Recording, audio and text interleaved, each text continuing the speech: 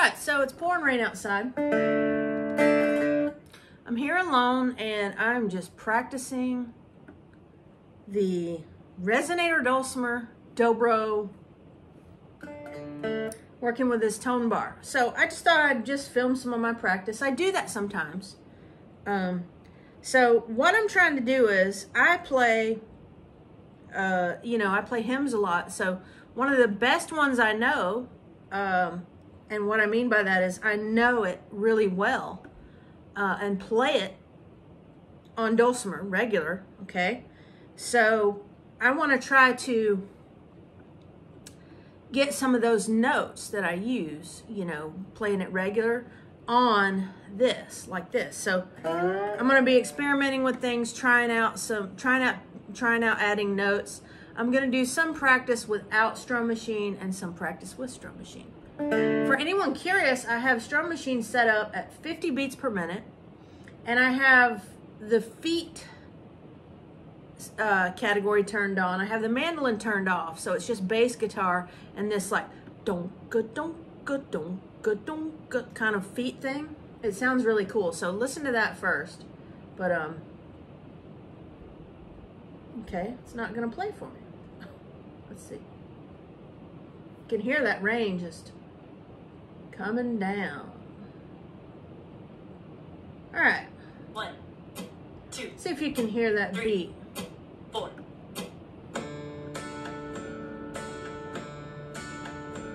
It's almost like a horse.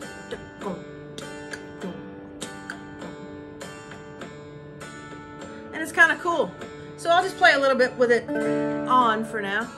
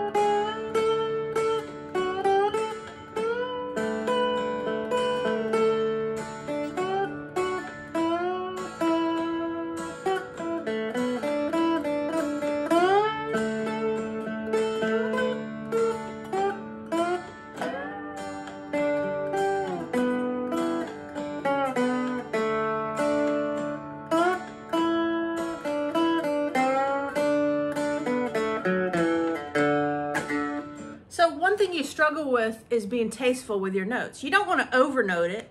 You don't want to undernote it. So like, that's what I'm really learning here is really important. I think I'm probably overnoting it, but I really want to put in some more notes. But I'm also learning how to, you've got to really, really do a lot of finesse kind of stuff with this. And you always have to have your fingers trailing you. So one thing I'll do is keep my pinky down on the dulcimer, and obviously my finger just fits right into that tone bar perfectly, but that's why these things are awesome. But I just have this finger always just kind of down just below that, so it'll always touch the strings, and you'll hear when I don't, like you can really hear it. Then of course over here I've got a Black Mountain pick. I love Black Mountain picks. Thank you so much, Cole. He sent me a whole bunch of theirs. They are awesome, but I like it because it's got a spring there and it's really comfortable. This is the medium. And then I've got some Ernie Ball banjo picks, and trying to get used to picks again. You'll hear me get caught a lot, so I'm trying to get over that. But so now what I'm going to do is, I have to turn it off for just a second. I'll turn it right back on. I'm getting a text. But I'm going to play it without the backing track, because I want you to hear, you know, kind of what I'm working on as far as the notes by itself. Okay? Be right back. All right, so now I'm just going to kind of play it without the backing track. I love, you know, they have this thing over top of the bridge, and boy, I really like having that as an anchor point, especially if I'm going to be playing with picks. But so the first note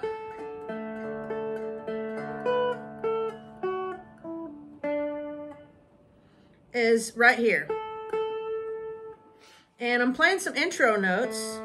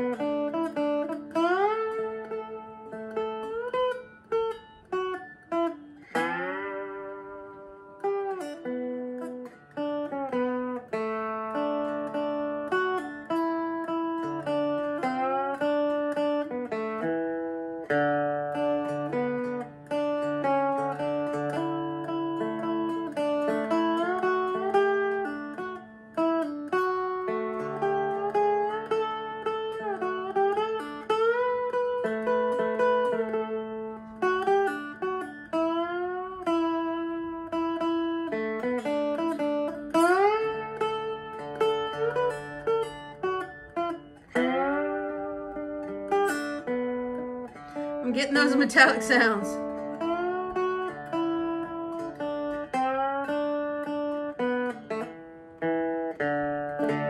So my little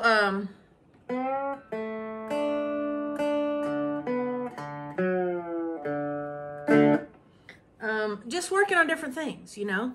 So yeah, I'll be back. Okay, so let me move the camera a little bit to where you can see a little more of this, what's happening here. But you know,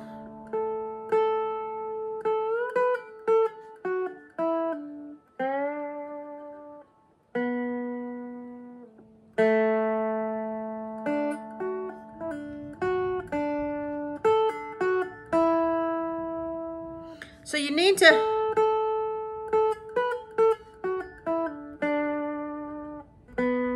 locate your melody notes.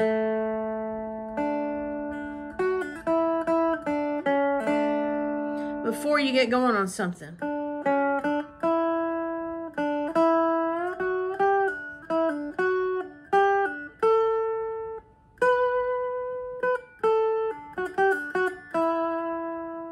So anyway, this right here is the hardest part to me. Obviously this too. I mean, it's all different, but it's super fun.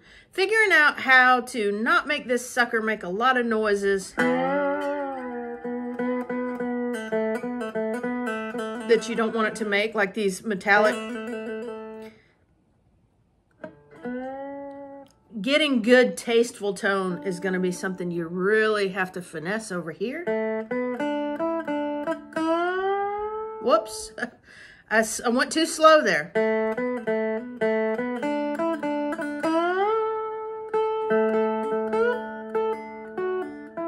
So you can hear that. And when I do it correctly, you don't hear it as bad. See how loud that is?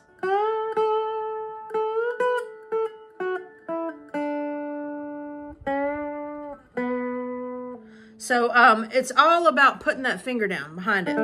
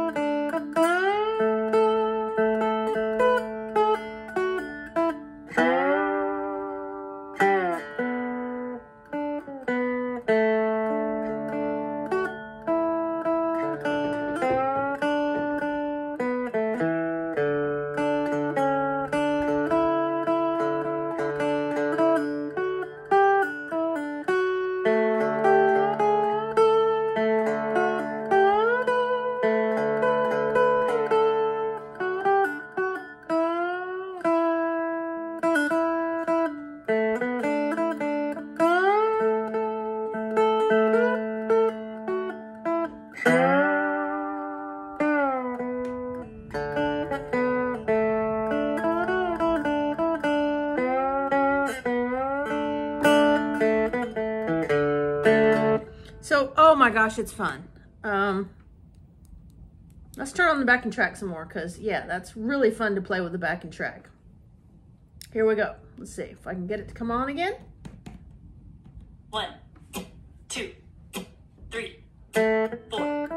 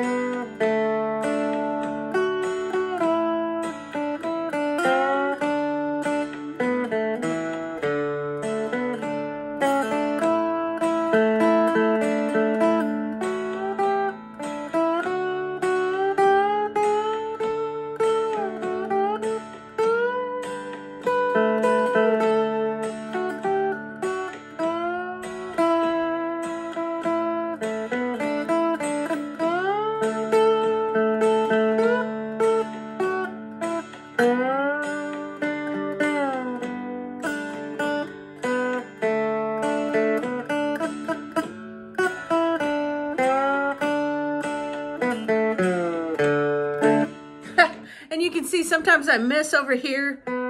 Sometimes I miss my target note, and you know, I'm obviously missing over here a lot, but that'll come with just practice. Super fun to play. I cannot put it down. Yeah, really, really fun to play. So yeah, what I would say is even, you know, whatever you're practicing, doesn't matter what instrument you're playing. The first thing you need to do is find the melody notes, just the melody. So, right?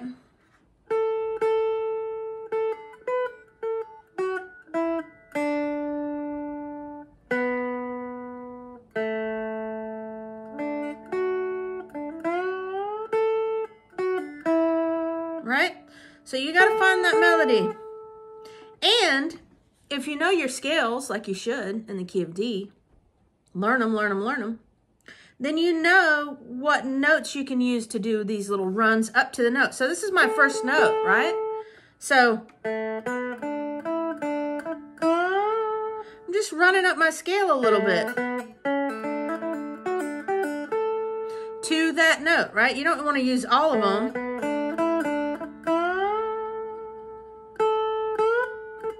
Then that other part where it goes, let's see.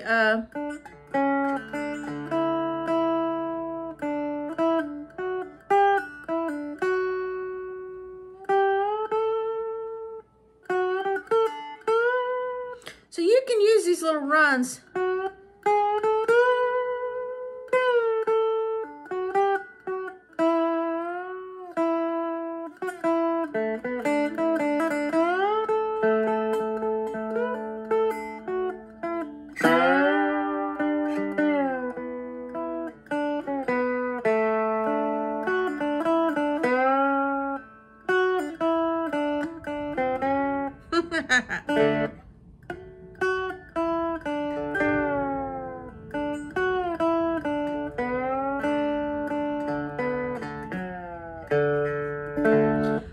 So anyway, I hope that was entertaining for you. I messed up a lot, but you know, this is just part of the practice process.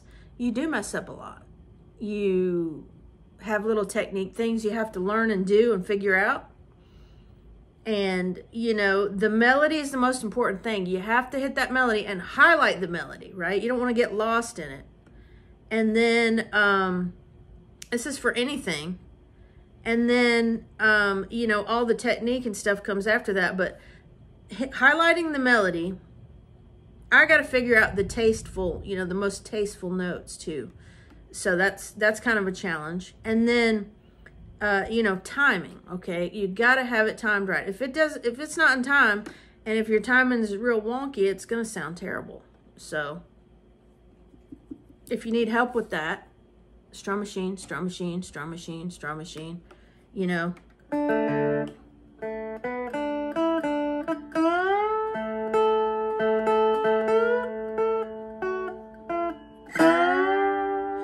know, doing those, getting those to sound right is fun too.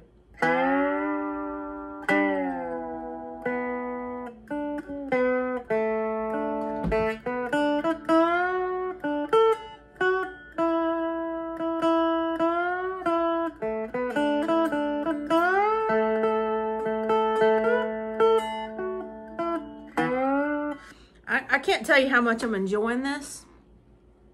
Just playing to backing tracks, you know, super, super fun. And just kind of a whole new world for me. With never touch, you know, I've never played like a dobro or anything like that. And this is a really cool thing. The one I got, this might be a little heavy. I might actually, I think it was a medium or something like that. I want to say 5 ounces or something. I don't know, but I may get a lighter one just because it seems like I'm not on all the strings a lot, at least not yet. So I may get a little bit lighter one so it doesn't quite push down this melody string quite as much. I mean, it's not touching the fretboard or anything, but obviously you're never pressing down on it. You're never, I mean, the weight just goes down, but I may experiment with a couple of different, because they have different weights of these things. I may get one a little bit lighter.